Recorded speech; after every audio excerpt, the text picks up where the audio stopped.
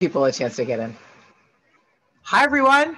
I'm Jodi Rudoren. I'm the editor-in-chief of The Forward, and I'm thrilled to have Congressman Max Rose here with us today for a live interview. Congressman Rose is in Washington, awaiting some votes this afternoon, not yet on the stimulus package, but some other business, and we're thrilled to have him. We've been watching his campaign as he was elected to Congress from Staten Island, a Democrat elected from a traditionally Republican district back in 2018, really stunned everybody with that win, and then lost his race this fall. We're going to talk to him about that race and what he think happened, and about the news he made over the weekend, filing papers last Thursday for an exploratory bid to run for mayor of New York City.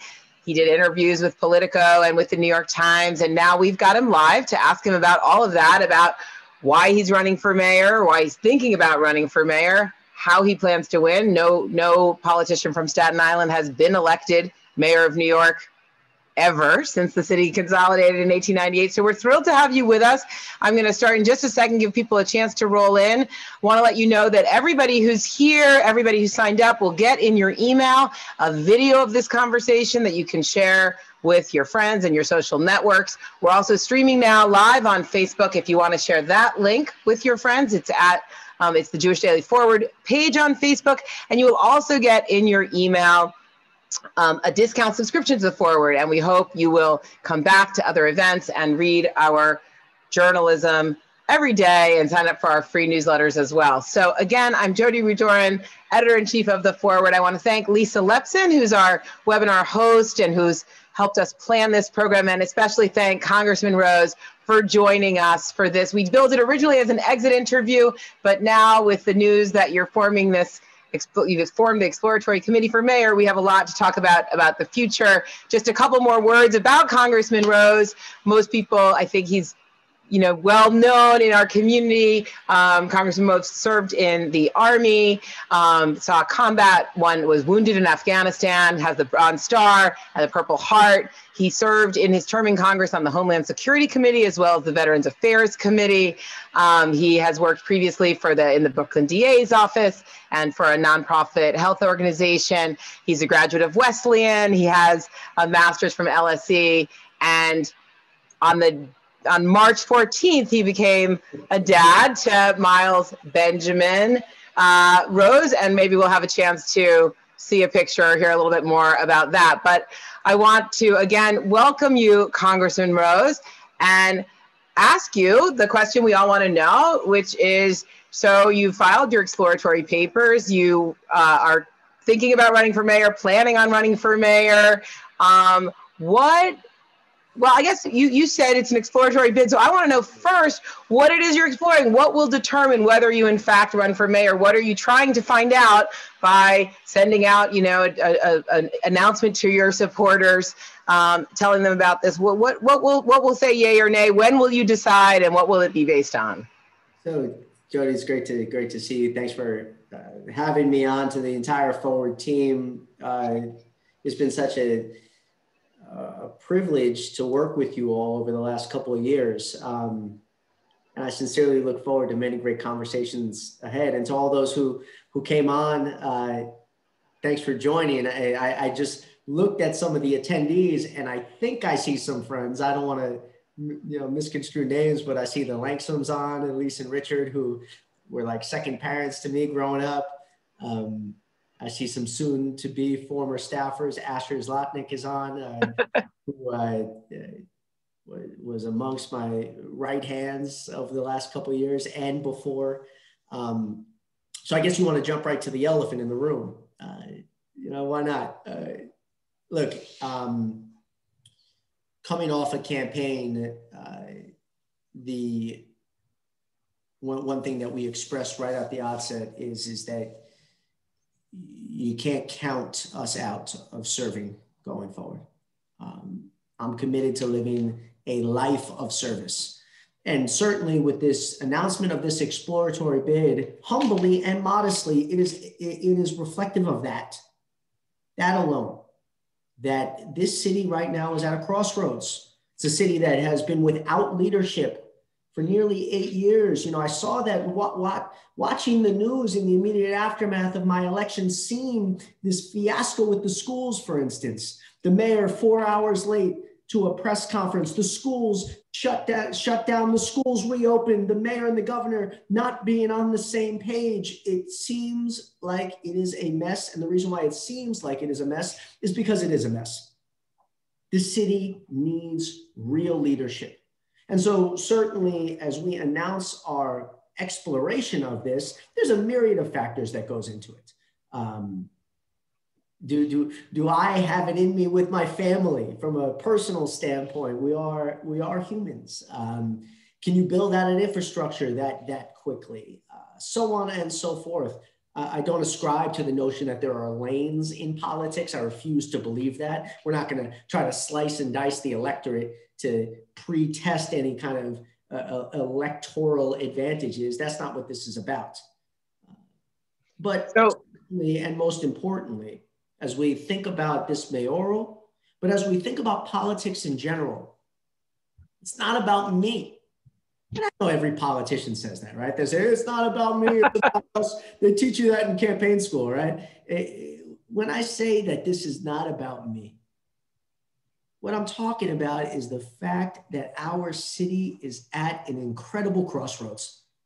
We all know that we have to save New York City from a woeful fiscal crisis. We all know that we are in the midst and the throes of an unprecedented public health crisis, an unprecedented pandemic that we have been the epicenter of for much of the last year. But there's another elephant in the room, and that is, what type of New York do we want going forward? Do we want to just go back to the New York of old? I don't think that that's what we want. And I say that as a fourth generation New Yorker. For decades, and I would not have become the youngest male congressman in America and the youngest Jewish congressman in America were it not for everything that New York City gave my family.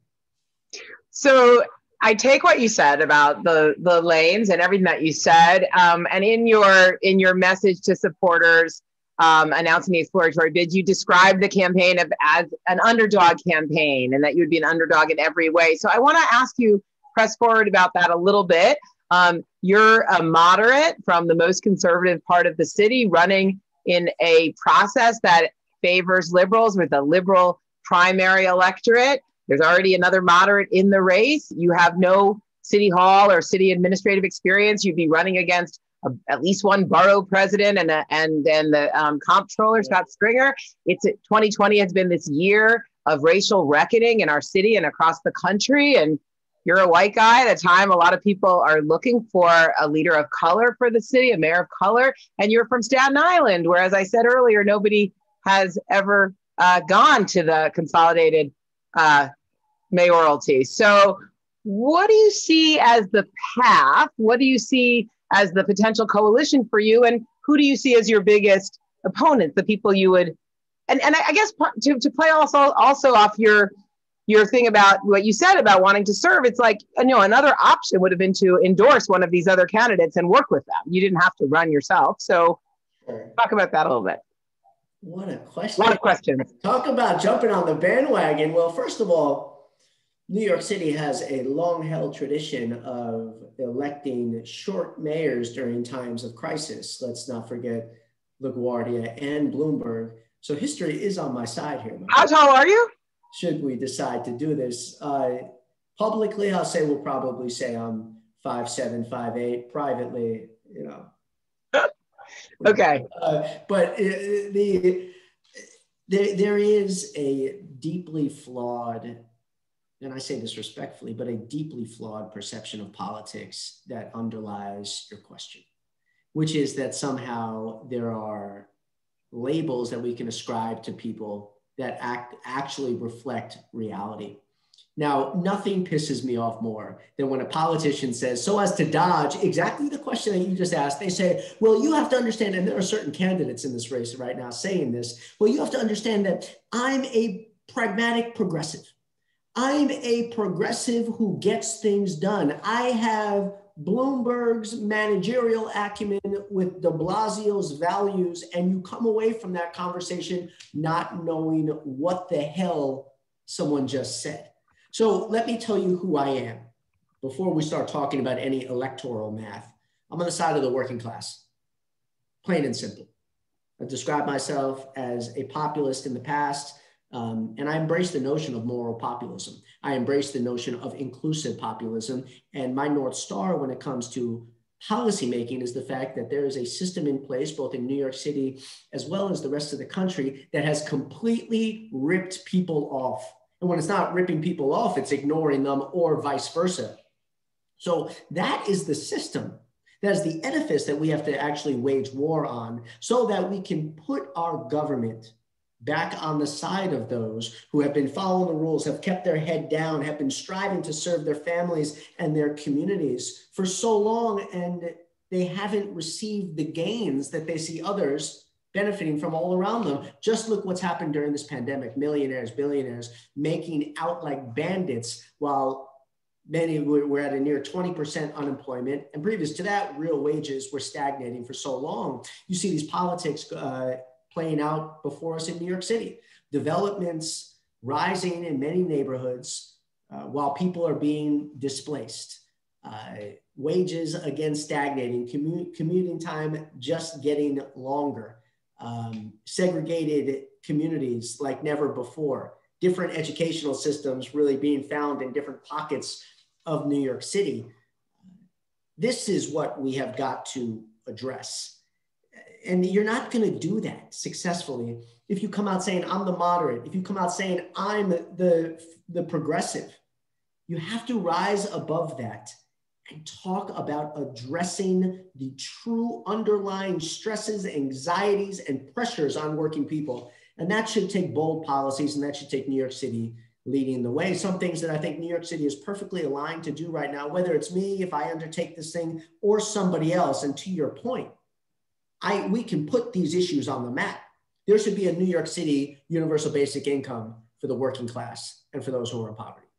There should be guaranteed K through 14 for all in New York City. There should be massive property tax reform in New York City. So Bill de Blasio's home in Park Slope, he does not pay a lower property tax than someone with a $500,000 home or a $250,000 home in the outer boroughs is paying. Public employees, city workers should get discounts, should have things that reflect that they are the pride and joy of New York City. One thing is I think that they should get a property tax discount. All city workers. I come from a long line of New York City teachers. We got to start treating our city workers better, not just calling them essential.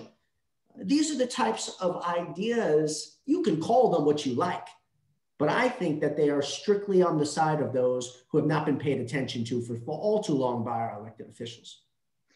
So you mentioned, that obviously it's a very crowded field, and you talked about one of the things you're trying to do is put issues on the table. There may be other people who can, who would have similar opinions and who you could support.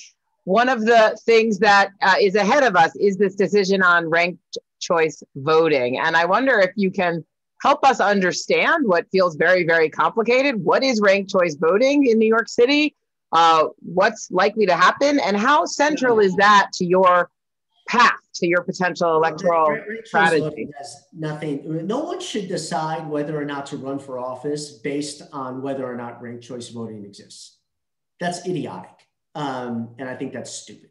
You should, there's a myriad of other things that go into whether or not you run for office. Having run for office now twice, it shouldn't be on whether a previous electoral system stays in place or a new one.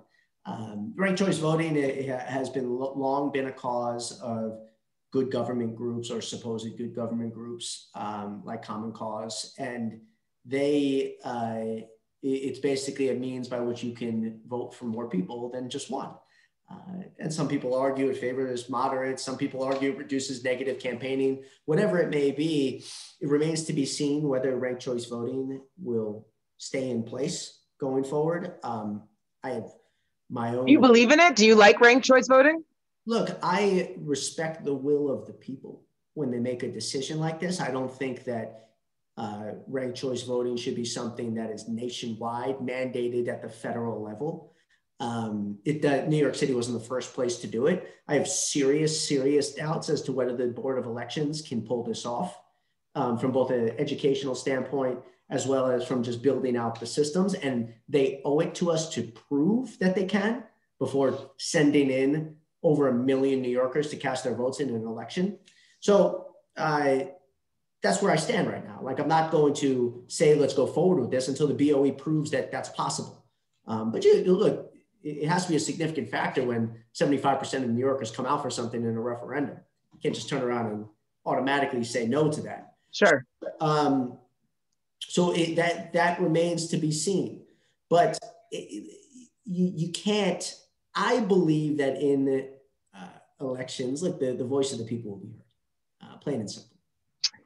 So you've been very critical of Mayor de Blasio, including here in the first few minutes of this forum and in framing your possible bid.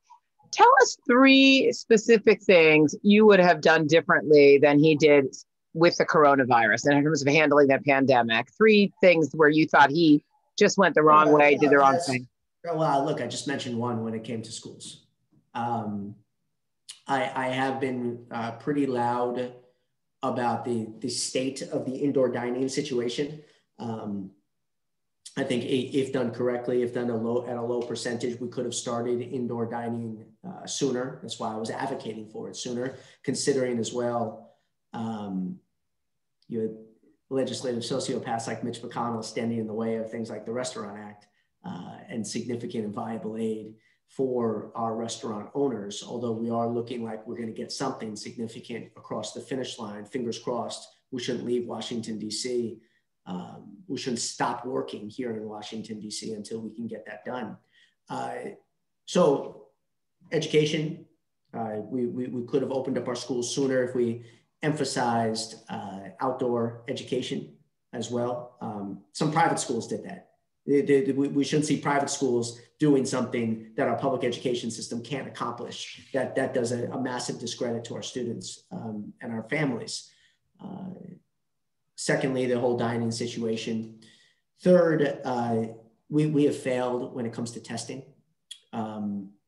If you look at the ways in which general COVID policy, but testing in particular, was transitioned from the public health agency over to health and hospitals, it didn't make sense organizationally speaking.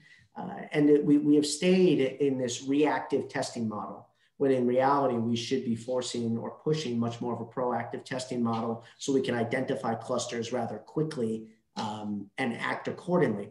Lastly, when it comes to COVID, and on Staten Island, we actually did this in a remarkable way. This is mainly, or at least in part, a battle of hospital capacity. On Staten Island, we were able to convert a psychiatric center into an overflow for our largest hospital system, as well as another hospital system on Staten Island. So immediately we're providing over 200, or at least the capacity for over 200 more beds. The last thing you want during COVID is for our hospital systems to get overrun. I think that is something that the city could have come together on to do in a much more robust and substantive manner, proactively showing people that we are prepared for that second and third surges that we know were at least a high likelihood. It just felt like everything was so flat-footed. I know, and then lastly, a few times, but let me just add one more thing. We're the richest city in the world, most prosperous city in the world. There was also an incredible opportunity for the mayor to gather private resources together, to provide his own relief fund for restaurants, to provide his own relief fund for those who were hardest hit by this pandemic, particularly in underserved communities of color, as well as to make New York City a center of innovation for how to deal with COVID. We've done that in crises of past. The real estate community was able to step forward and said, we're going to front some of our tax payments. None of that happened this time. Now, that's the fault of this mayor, definitely, but that's also the fault of the private sector. That's also the fault of our business leaders, who did not step up nearly enough in concert with our city government. Everybody should have stepped forward, and that didn't happen. So one thing you didn't mention was the way that de Blasio and also the governor interacted with the Orthodox communities in Brooklyn, which was something we've, of course, covered extensively. And it's just one example of how many New York City mayors, I think, have struggled to find the right balance with the ultra-Orthodox communities in our city. They're clearly a valuable political bloc. But whether it's about anti-vaxxers or in this case, resistance to coronavirus social distancing restrictions, or what kind of secular education there should be in yeshivas, sometimes there's real tension. Have you given any thought as to sort of how you would thread that needle? Well, it's not about threading a needle. And that's exactly the problem here.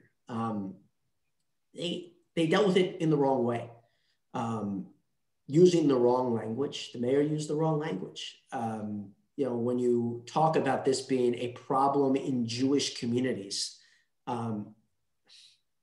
look, I've been to, and I've been deeply involved in many of the communities that he was referring to. There's no homogenous neighborhood in New York City, particularly the ones he was referring to. It's as Mayor Dinkins said, still representative of the beautiful cultural mosaic that is New York City. You shouldn't call people out by their religious affiliation ever, especially in situations like this, because it brings about further hate and verbal attacks. It could even get worse than that, as we saw previous to the pandemic. Secondly, these are the types of things that should not be dealt with first in public statements. It's just not the way that you should. You have to gather community leaders together virtually or safely in person and talk about how to address this. If there's a problem, figure it out first privately. That attempt was never made, at least in a significant manner. It was made after the fact, after everyone was offended. That was totally and utterly wrong. And then lastly, I think it is so vital that we continue to acknowledge the deep pain that our communities, so many communities, but the Orthodox Jewish community and the Jewish community in general are going through. Communities particularly that are filled with small businesses, where no small business owner, and I say this, my great-grandfather started a diner in Williamsburg in 1928. I wouldn't be here were it not for the ability of small business owners to succeed in New York City. He sold that diner way too early, but that's it's condos now. But small business owners haven't felt like anyone's on their side in New York City. They keep on getting fines loaded up on them. No one ever seems to have their back. And there was never really truly, and this is why the mayor should have started a relief fund for these business owners. There was never really that sensitivity towards what they're going through. We're turning this to an orange zone, as if it's just a color change. That's people's lives on the line. That's their life's work on the line. And you just mentioned it in a PowerPoint switch. It's not right. You mentioned Mayor Dinkins, and I know you endorsed Bloomberg for president, but you told the New York Times that Mayor Dinkins was the best mayor of your lifetime. I wonder if you could tell us briefly why Mayor Dinkins, and what about Crown Heights? Well, so first of all, I'd be honored to receive, should I do this, Mayor Bloomberg's endorsement, and that wasn't by any ways an indictment of him. There's been no perfect mayor in my lifetime or anyone's lifetime of New York City. Certainly when it came to what happened in Crown Heights, there at that point was a failure to bring the city together, and a failure on the part of everyone for us to figure out a way to avoid violence.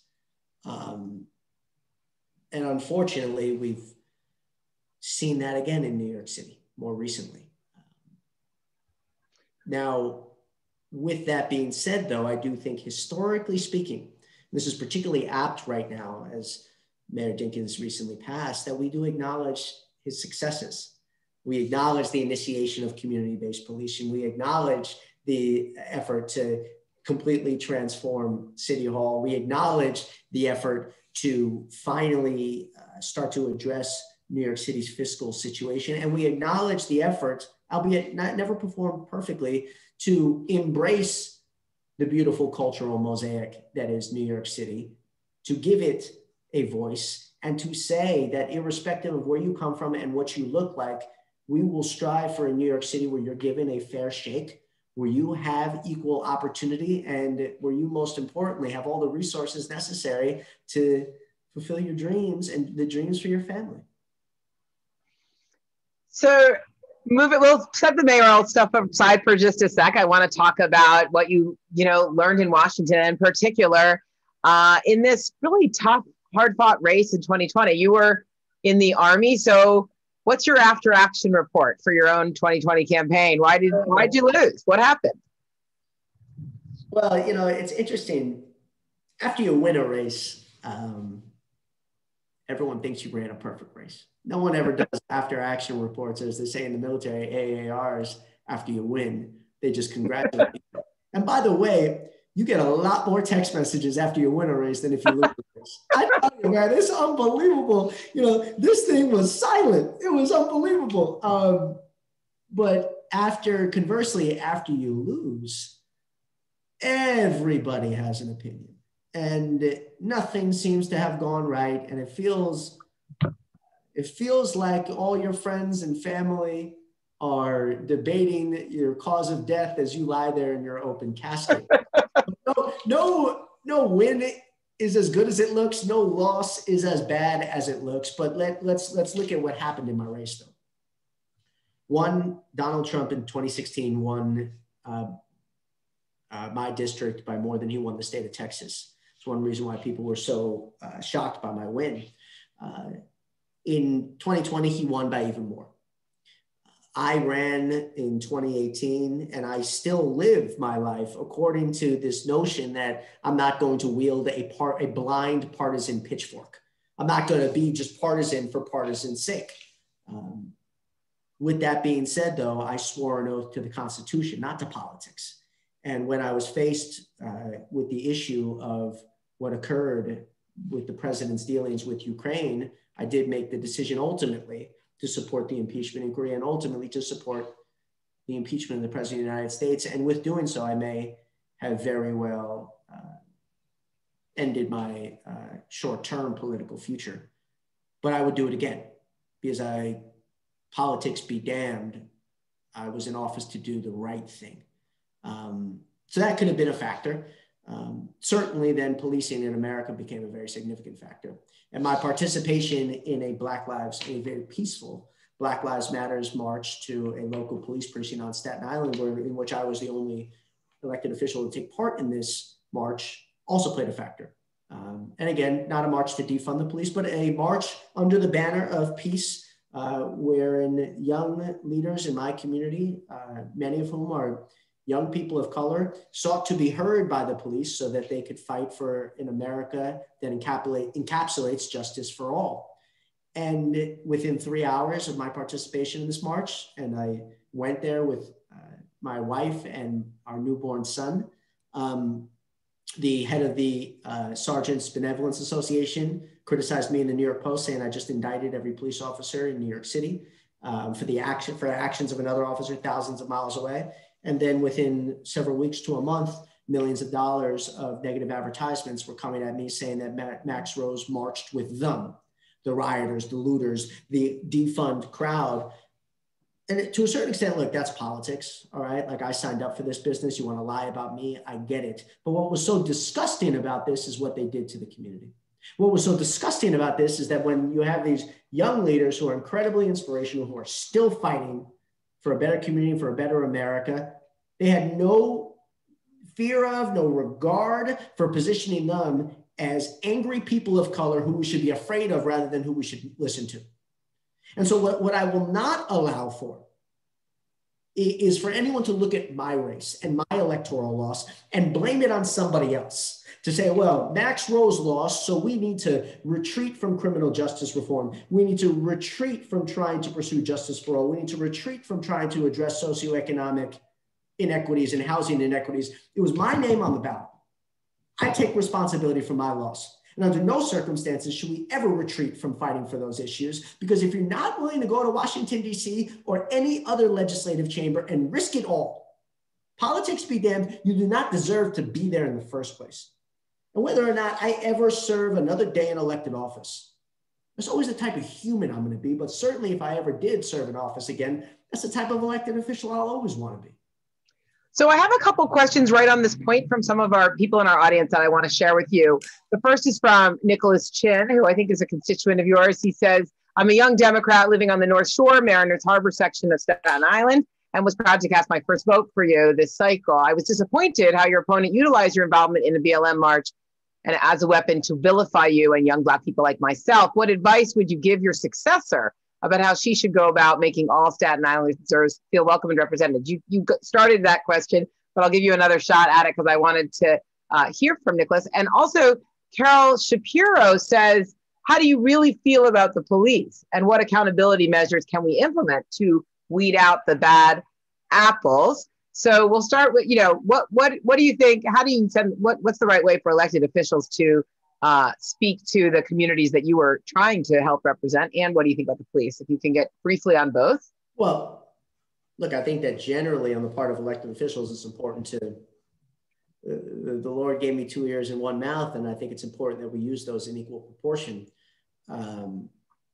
And so certainly I would suggest to my successor that she listen to those who she has hurt with her campaign. But that's going to be her prerogative. I don't, I want the best for the community, and I don't intend on being blindly and in a hyper-partisan manner, but I do suggest she does the right thing, because it was disgusting. Now, when it comes to generally the police, let me first of all say this. It's for so many of our officers, every day they're leaving their family and they're hugging their loved one goodbye, they're hugging their kids goodbye, and they don't know if they're coming home. And their family doesn't know if they're coming home. And they're also living with the stress of this feeling that they have, which honestly, I felt a tinge of this in Afghanistan too, where, man, I could do the right thing for my entire career, and when something goes bad, the entire world's going to come crashing down on me. And my guilt will be presumed rather than my innocence, and politicians will take advantage of the situation, and the media will take advantage of the situation, and that sentiment does cause an inordinate amount of stress and anxiety. And I do think that that is something that we have to have sensitivity towards and sympathy for. And it's for that reason that I believe our police officers, and for that reason and so many others, that I think our police officers, as well as all of our public servants, need to be paid more. Now, with that being said, though, our police officers also have extraordinary responsibility and extraordinary power. And you cannot give an institution that much power. You cannot give individuals that much power without having significant and nonetheless fair accountability measures in place. Now, we spend so much time in trying to build those accountability measures outside of policing institutions, right? And there is a role for government to play. For that reason that I was a proud supporter of the George Floyd Justice in Policing Act. So there's roles for the government to play all the way up to the federal level, but I also think that it is the role of city leaders to build a police department that also can build in accountability mechanisms into itself. We all forget that the mayor appoints the police commissioner. We all forget that the mayor appoints the civilian leadership of the police department, and that is an accountability mechanism in and of itself that is often not acknowledged. We see these deep fissures between the police commissioner and the mayor in New York City, and it doesn't make any sense. The police commissioner works for the mayor. It's not a separate entity, is it? And so if the police commissioner wants to step out of line and wants to try to sing, dance to his own tune, and doesn't follow the mayor's orders, doesn't follow the mayor's policy North Star, and that goes for any civilian appointee of a police department, you shouldn't be there.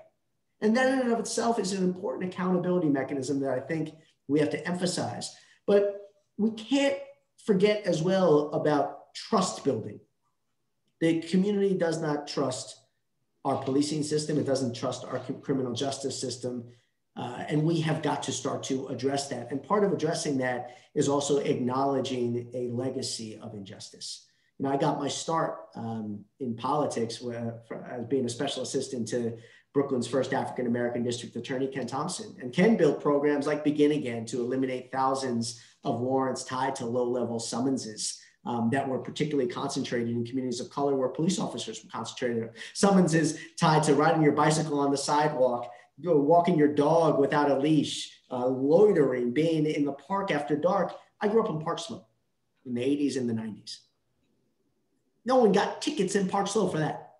And that type, the scar tissue from that type of policing, the scar tissue from stop and frisk, the scar tissue from quota-based policing, the present reality of implicit quota-based policing is something that we have got to address head on, if we want any sense of rebuilding trust, building trust between our government, policing most especially, and the community. So just to follow up on this vein, you know, you've really spoken eloquently about Black Lives Matter, about police killings. You were at that march, and now you're talking about accountability. You're from Staten Island. So should the officers who killed Eric Garner still be on the force? Well, and what would you do? Officer Pantaleo was fired. And I think that is a judgment. I've said this before, that it should not have taken Bill de Blasio 5 years to come to that conclusion. You can't keep wounds like this open for 5 years. Now that judgment is separate from the judgments of a justice system, right? You couldn't force the Justice Department to go faster. You couldn't, you know, albeit our district attorneys at times are woefully inadequate. But you would have fired him earlier. Well, I think that, yes, like the decision was arrived at, it shouldn't have taken 5 years. But one of the things that is often forgotten in issues like Garner, but so many others, is the role and function of supervisors.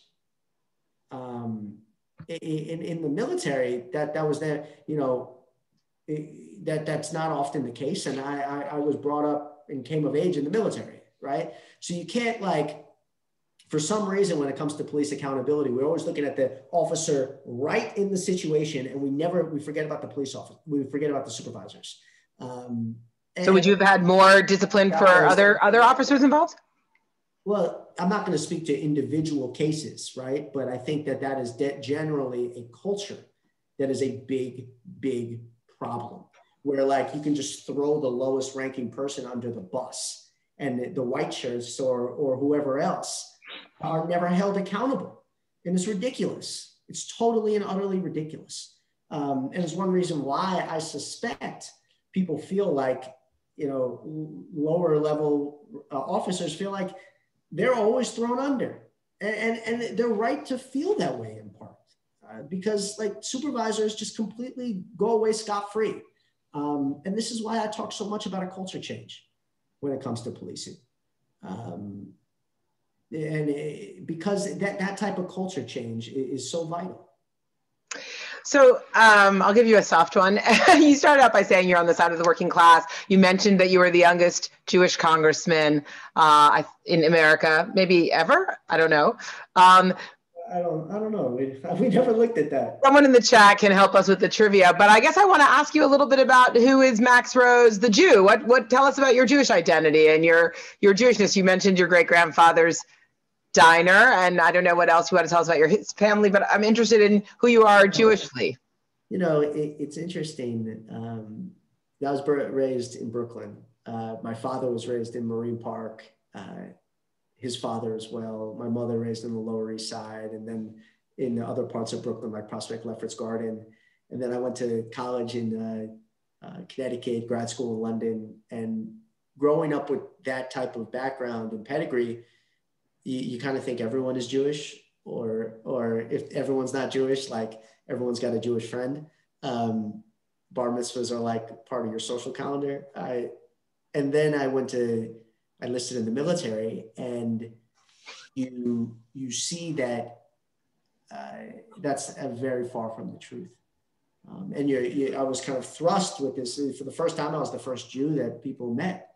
And what was interesting, going through that process of hearing for the first time, oh, you guys don't have horns, and hearing the term, oh, you got Jewed, I actually, being Jewish became more of my identity in a way that I hadn't kind of thought about growing up.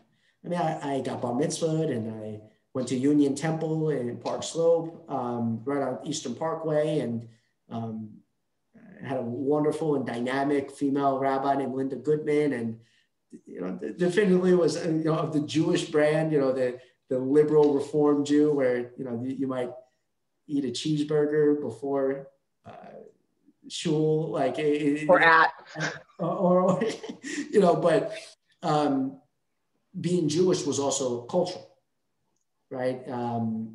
It was whether your parents have NPR on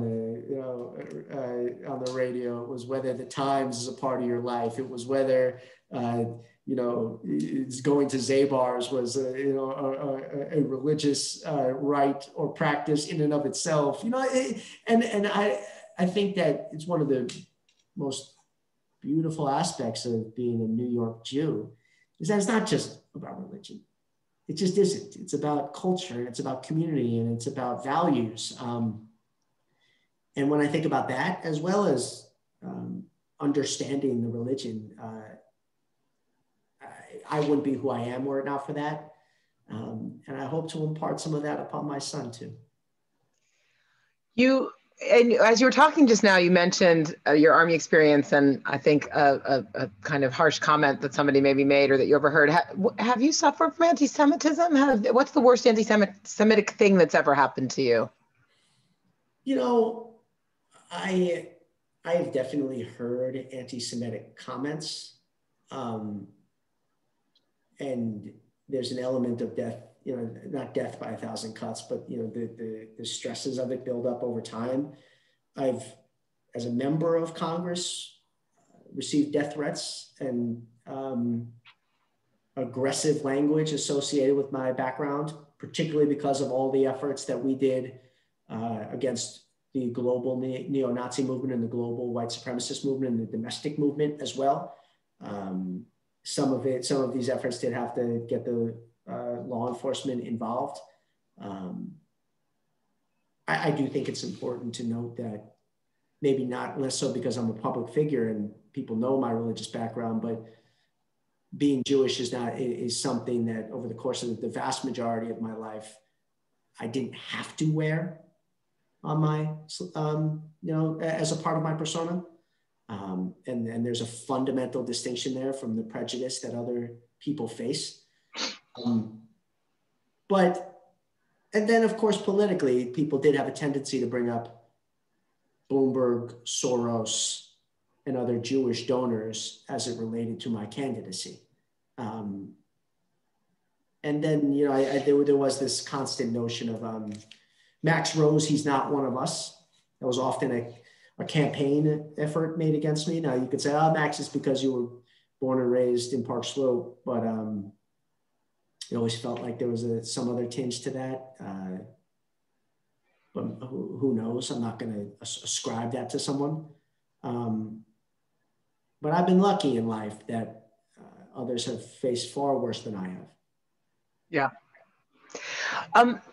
We kind of glanced over Trump a little bit, and you talked about, your vote on impeachment, and obviously as a Democrat elected from a district that Trump won and that had been historically Republican, you were in that hot seat along with a handful of colleagues on any number of votes about whether you were going to stick to partisan lines, whether you're going to speak out against Trump or how harshly. And I just wonder if, looking back, if you have any regrets about any of the times that you either did or didn't side, where you fell out on anything to do with President Trump.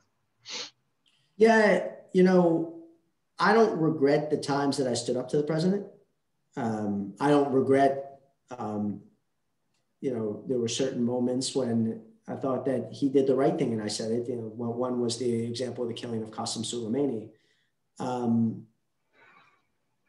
if anything, and I'm not one often who feels deep regret, but I think that there's an element, sometimes the language that I've used, and this is, just a learning process in life. No one's perfect. And I think sometimes we think that elected officials are perfect, or that they emerge as a fully formed entity and they're incapable of evolving. I think sometimes the language I use generally in politics was too harsh. And that's something to work on. That's something to work on. Okay. Are there any New Year's resolutions or anything you're thinking about like that? If anybody catches me cursing publicly in 2021, I will donate $500 to a charity of their choosing. How about the Forward? You could just commit it to be the Forward. We're a nonprofit. Absolutely. I will do my very best to get you to curse in public. That's one of my favorite games. If anybody catches me cursing publicly, you can get it on video or audio in 2021. $500. Nice. Okay. And I want to go back to, I don't know how we're doing on time. We weren't sure if you were going to stay till 3 or quarter of. Do you know? 3's fine. 3's fine. All right, we can keep going. So audience, if you have more questions, please do put them into the Q&A. As I said earlier, Susan Levy wants to know, what did your Republican colleagues say about President Trump in private? I don't know if you're going to be able to, you have like 15 more days to curse in public. So, so first of all, yes, some of them in private say that guy's a real idiot. Some of them in private say, which some of them say publicly too, I wish he didn't say X, Y, or Z. But there's often this underlying notion of, well, I like what he does. Well, as much as Trump's language is horrific, xenophobic, disgusting, in and of itself is disqualifying for him ever to hold that office again, or ever to have held that office in the first place, I do think it's important that we maintain a focus and never forget about what he did as well. That he did things like a racist Muslim ban that sent a message to millions of Muslim Americans that they are not equal Americans and they do not have a home and a future here in the United States of America. Things like a disgusting border policy centered around separating scared children from their even more scared mothers. We can't ever lose sight of the thousands of different things that he did that we will now have to spend years repairing this country and fixing our government as a consequence of. I would also say that often members of Congress are not talking about politics. I mean, and that's a good thing too. I mean, I think relationship building is essential. Since I'm not going up to Jim Jordan in the gym and saying, well, let me put you on the spot about Donald Trump. Because if there's anything I learned in Congress, and this is such a tightrope to walk, and it's not easy. They say all politics is local. All of Congress is personal, all of it. Amidst all of the caucuses, amidst all of the policy differences, you're still dealing with 435 human beings that take great offense when you say something about them. Social media, publicly or otherwise. More offense than I ever thought that they would take. I say something about Kevin McCarthy publicly, suddenly, I got a couple of, who knew? But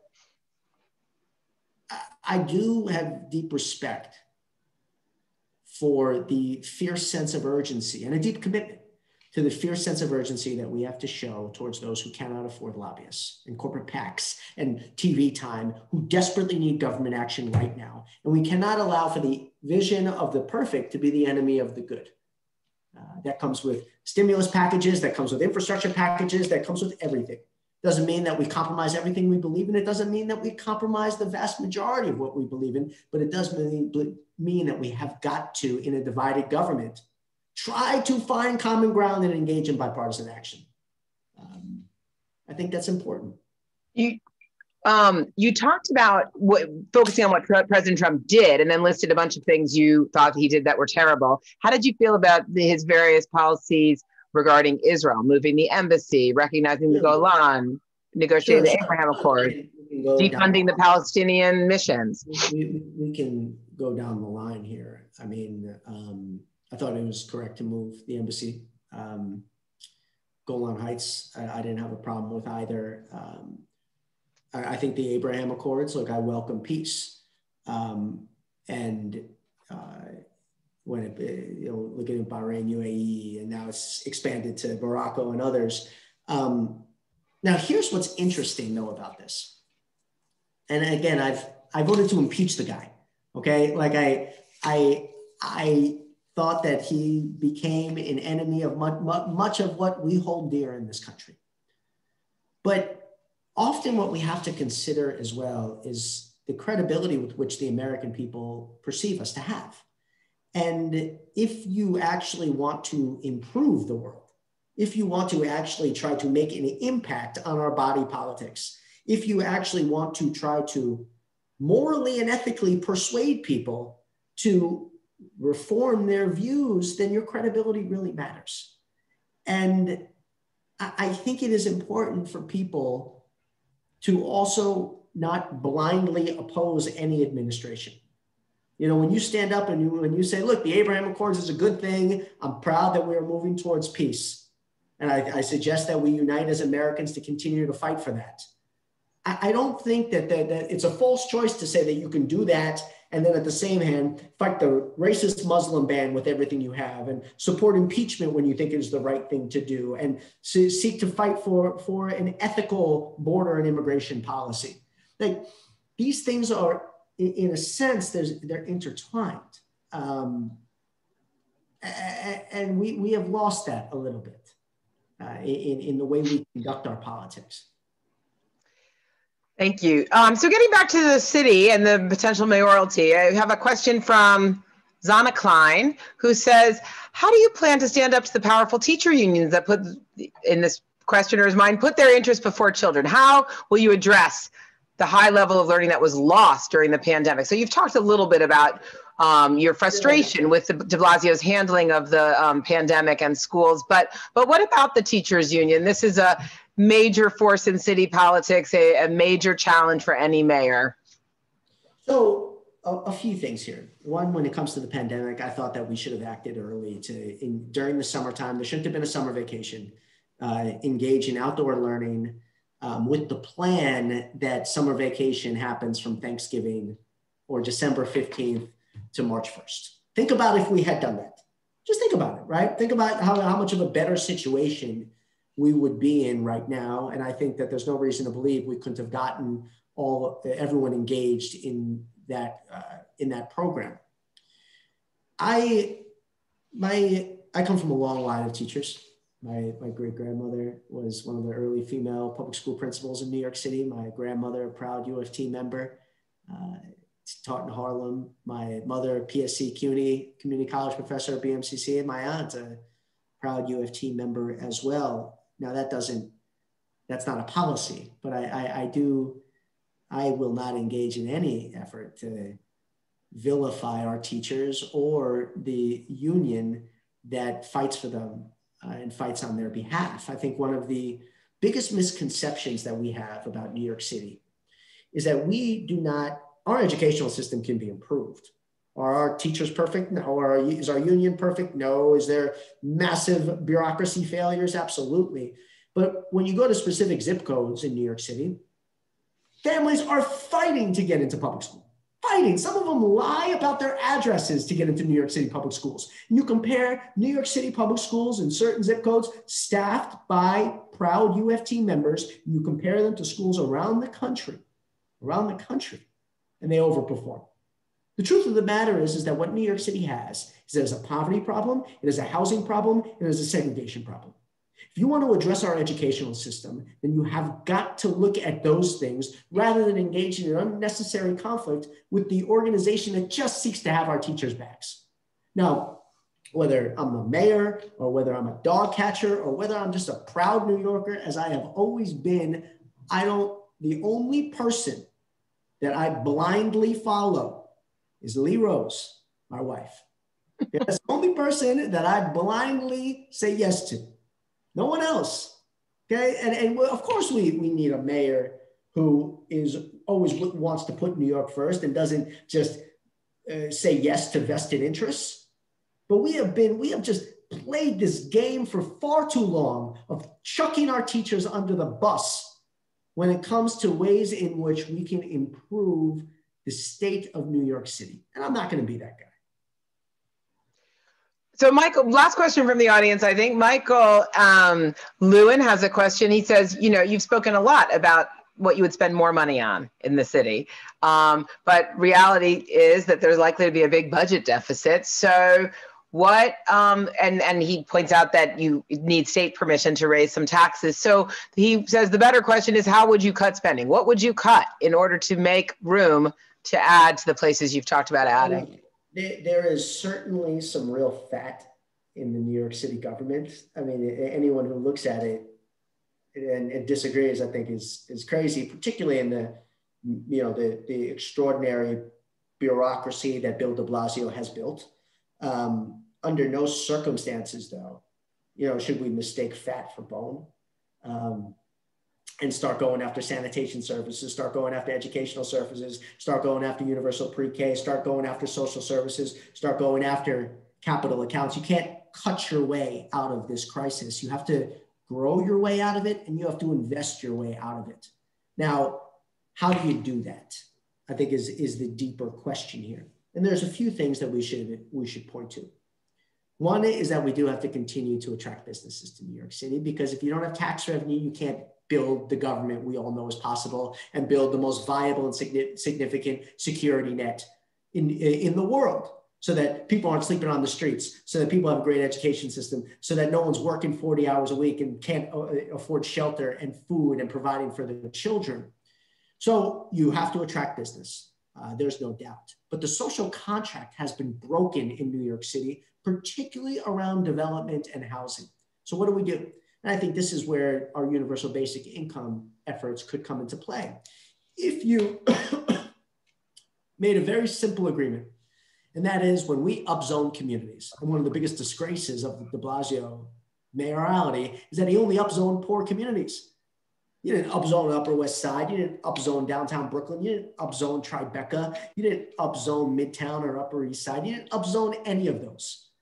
But when you do upzone communities, people have got to feel like they have a stake in the gains. So you can make a very simple trade-off to the developers. Say, we're going to upzone a community, but we're going to add additional tax.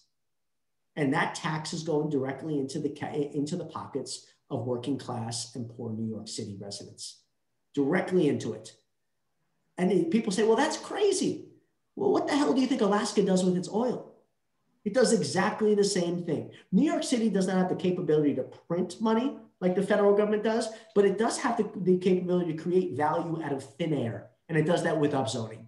And we should not make laws or make policy decisions that create value out of thin air and only allow for wealthy people to benefit from that. People who have stuck it out in New York City for so long during good times and, more importantly, during bad times should benefit from that. So we're almost out of time, and I really appreciate your candor. It's been really fun to talk to you. It's really exciting to think about a challenge for 21 of getting you on tape swearing. So we definitely want to have you back for another Zoom, possibly with some of your competitors in the New York City race. I want to ask very shortly, so by what date will we know how this exploration is going? When will you decide? And then I want to give you a... You can't drag things out. That's for sure. I should note that my number one priority right now is getting COVID relief across the finish line. Nothing's more important. So January 20th, you leave Congress? Well, I leave sooner than that. January 20th is when the president is sworn in. Sorry. I've got 2 I didn't know that. So look, I'm not going to give you a date, but January, sometime in January. I do suspect that we're not going to drag anything like this out. That would be just stupid. But most importantly, irrespective of whatever decision I make, I'm not going to go anywhere, and I'm going to keep fighting. And I'll do that as a supporting actor. I'll do that with my name on the ballot. I'll do that in any way that I think can add value. And that's what's important to me. Because I believe in this country. And I believe in our city. And that's not because of what it has been, but what it could be. And so that's a fight worth fighting for, and I'm going to stay in it. All right, I'm going to leave it there. Congressman Max Rose, thank you so much for joining us. And thank you to everybody who submitted questions and who shared our links. We're thrilled to have you at this and other events. You should check our events page and our weekly newsletter on Sundays that tells you all about our Zooms. We'll have many more related to the mayoral election in the new year. And you should certainly be around Congressman Rose with a tape recorder, if you can be, to catch him breaking his resolution. But thanks again to Lisa Lepson and Dina Cooperman of our team for helping to put this together, and Jonas on Congressman Rose's team for working with us. We're really happy to see you. Chag Sameach to everyone for the end of Hanukkah, and Happy New Year. May 2021 be a little easier than 2020. Thanks again.